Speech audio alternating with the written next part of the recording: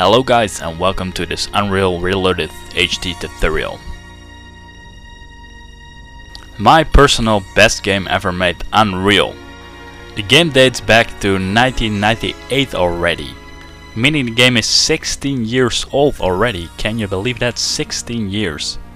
With that, I have to say, time is finally catching up with Unreal. If you would play an installer right now, it would look a little bit outdated. But back then, this was probably the most beautiful looking game ever made. It showed absolutely the best quality of that time 3D FX graphic cards.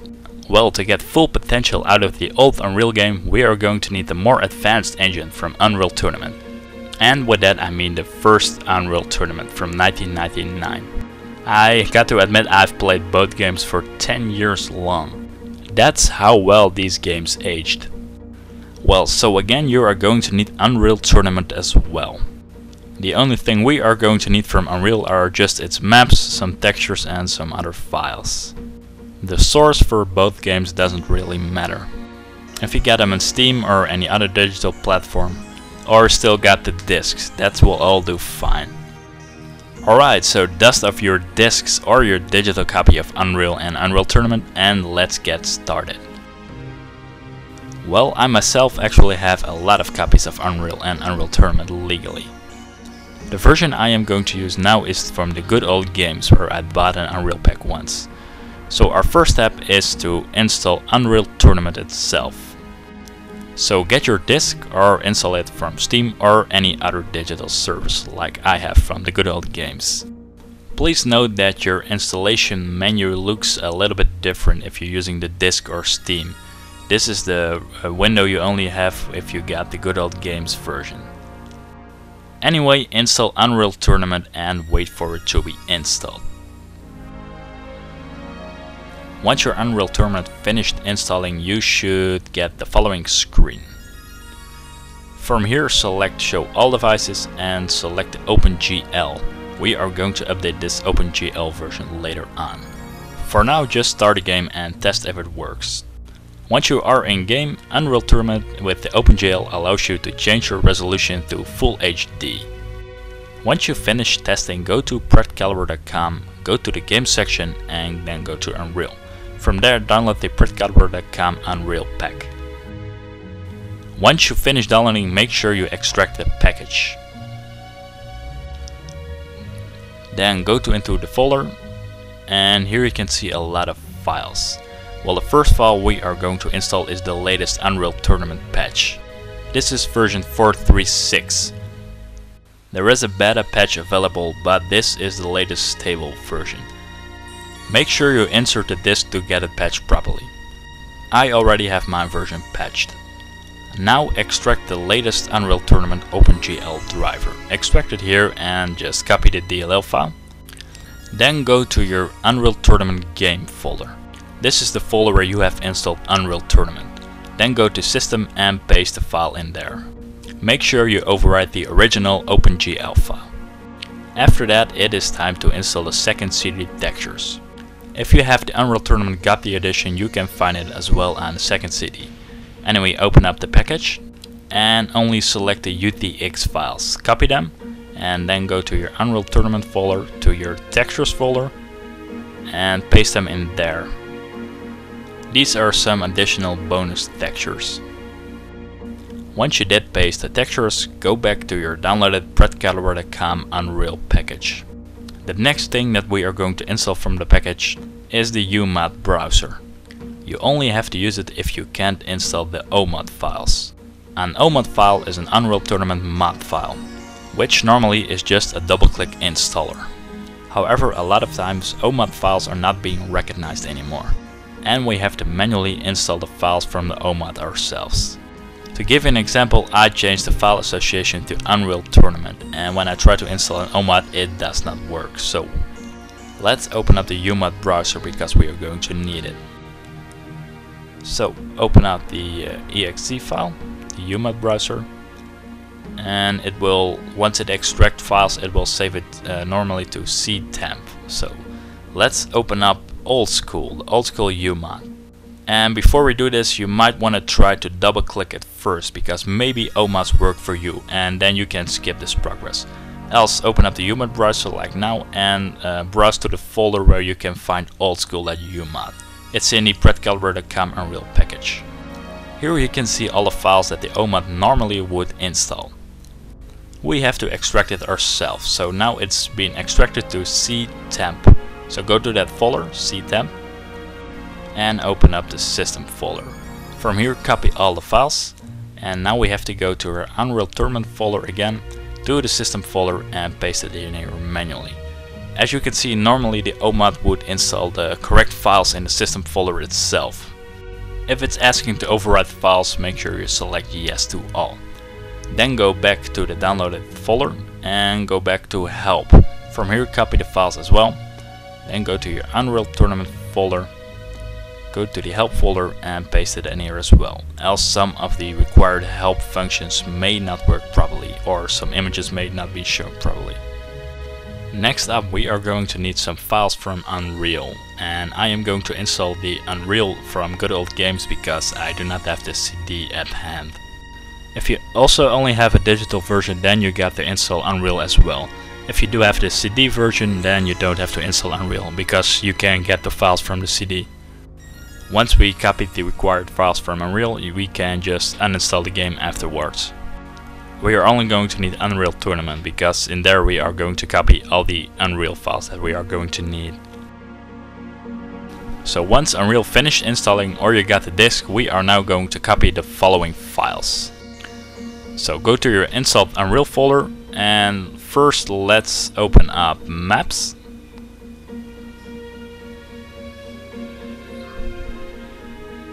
And in this folder maps, just make sure you copy all the UNR files. The folder I got here is just for Operation Nepali expansion pack.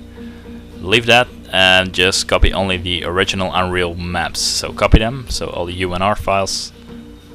And once you've copied them, you can go to your Unreal Tournament folder. Then go to your maps folder and paste all the maps from Unreal into your Unreal Tournament folder.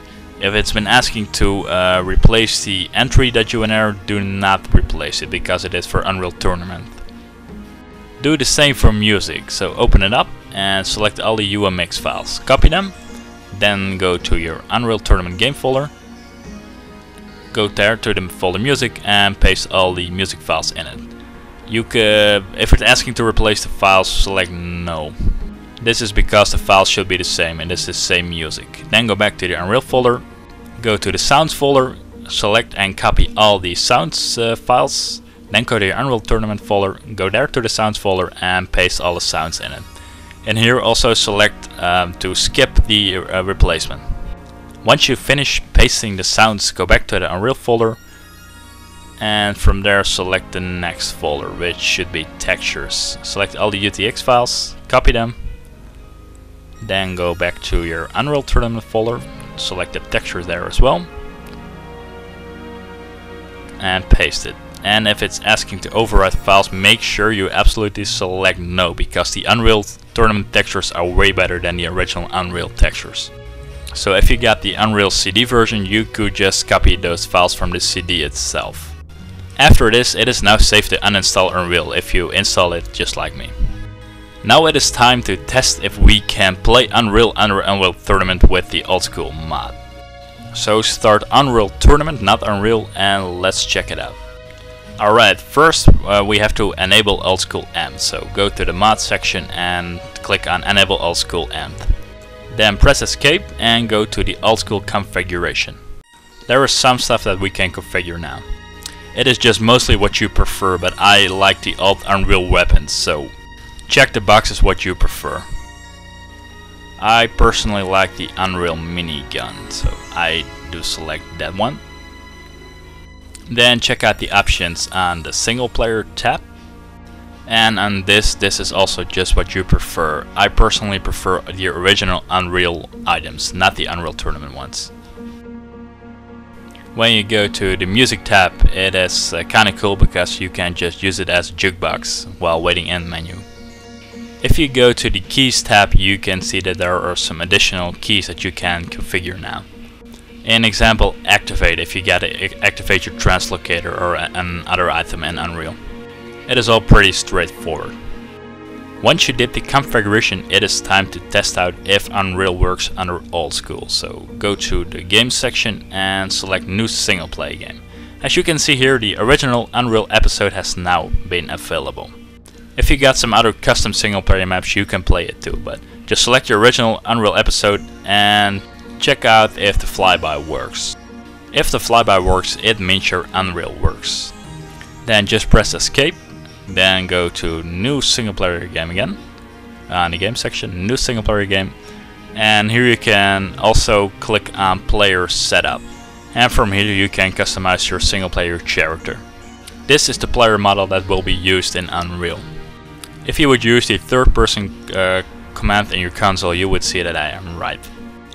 Then you can click on close and exit Unreal Tournament. Go back to your Windows and create a new folder somewhere and name it something like Old Unreal Tournament Textures Backup or Old Unreal Textures Backup. Then also create a new folder and name it something like New Textures. Once you finish creating the two folders, go to your Unreal Tournament folder, to your Textures folder, and from here select all the textures and copy them, and then go back to your created Old Textures Backup folder. Then just paste the textures in there. If something ever goes wrong with the textures, you can just put all those textures back. After that, go to pretcalibre.com and go to the Unreal section. In this tutorial, the video tutorial is not available since we are creating it. And then go and download the first texture pack and open it up in a new tab. It are the high-end master files. We are going to download that first. So open the page up in a new tab. And on here you can see all the parts that we need to download. Download and save the parts into your new textures folder and make sure you download all of the parts. So download the second part, the third, fourth and fifth. It are quite big texture files, so please be patient. Once you finish downloading, go to your folder where the downloaded texture files are and create a new folder in it. Name it something like high-end. We are doing this so we can easier distinguish the high-end textures with the extreme textures. So copy paste or drag and drop these textures into the high-end and then create a new folder and name it something like ultra. This is where our ultra textures are going to be. Then go back to pretcalibre.com and open up the ultra textures in a new tab. Now these are quite a lot of files that you got to download. It are just single UTX files, single texture files, but they are completely redone. From what I remember, some of the texture files individually are just as large as Unreal was itself. Can you believe that? These texture files are hundreds of megabytes a piece. That is how great the texture quality is. Well, this is absolutely going to take the most time from you. Make sure you download all the individual ultra texture packs. Make sure to check out one of the 4 mirrors that are standing right next to it.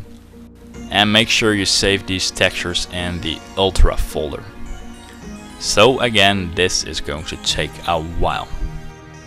So once these ultra textures finally finish downloading, go to your downloaded high-end texture pack first. Then make sure you select all the high-end files and just extract them right here until all the UTX files have been extracted. When it's asking to overwrite some of the README files, just select yes to all. Once all the UTX files have been extracted, make sure to select all the UTX files. Just ignore these README files, they're just copyright information. Then select all the UTX files, copy them or cut them, just what you prefer. I cut them. Then go to your Unreal Tournament folder, go to your Textures folder, and there paste and make sure you now overwrite all the texture files because we want to use these high-end textures.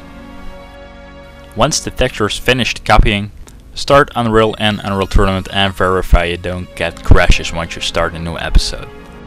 You probably got some flickering or weird looking textures. This is because we have to enable the S3TC texture. To do that, go to your system folder and open up your Unreal Tournament.ini. Then press Ctrl F to search and search for S3TC. Then once you found the value, make sure you change false into true, so use F3TC is true.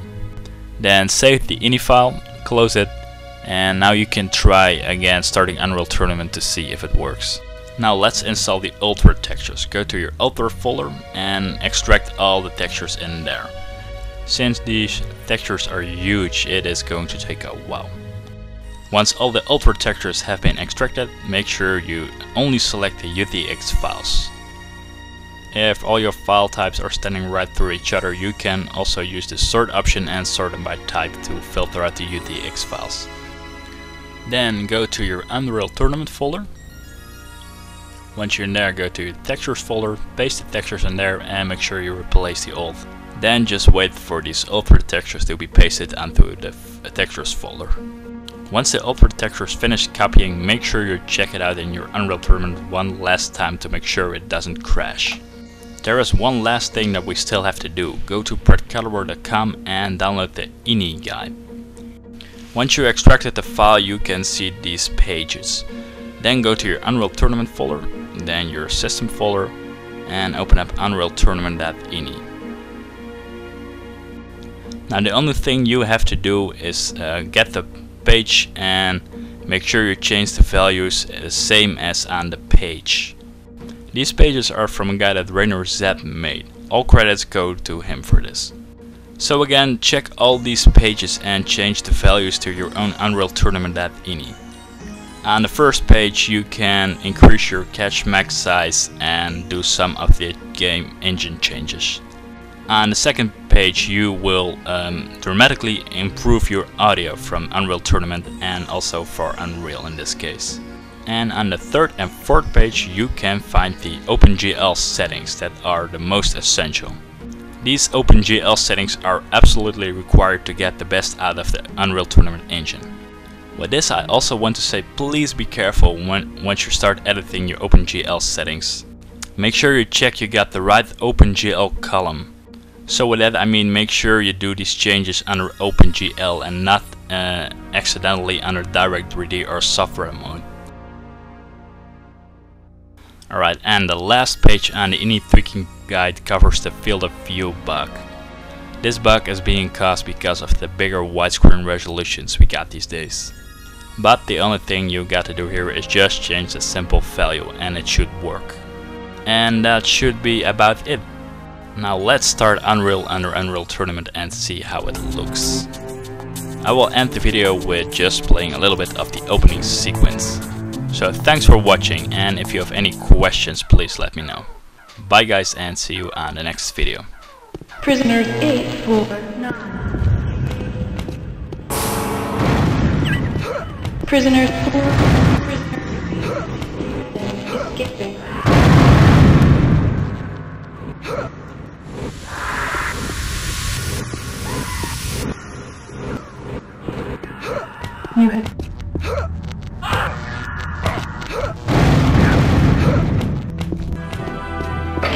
You have